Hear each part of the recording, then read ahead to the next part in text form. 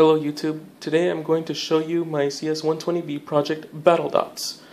So, it is a two-player game with two SNES controllers, and as it currently stands, there is no win condition and no indication of health.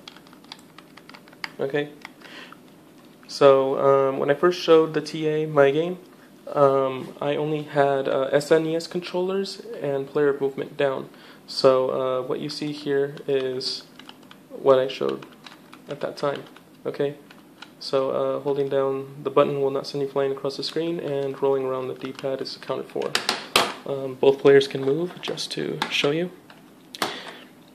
Now, code was already in place for attacking, however it was not implemented as a state machine, so I had no way to prove it.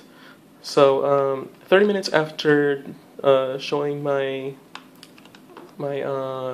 game, I was able to create the state machine and do a little bit of debugging, and I had attacks working. So as you can see, if I press A, you can see a projectile shoots out, and it collides with the enemy player, and it will stop. So that is projectile creation, projectile collision, and projectile deletion. Okay, as you can see, if I go in either side, it will go past. Now this works on both players, so you can see if I do that. Also, holding A will slowly shoot out projectiles. It does not shoot a bunch of them out at once. That is something I considered.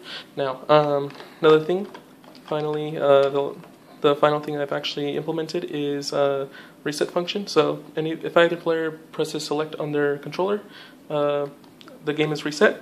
All health inside the code is reset, and player position is reset. Thanks for watching.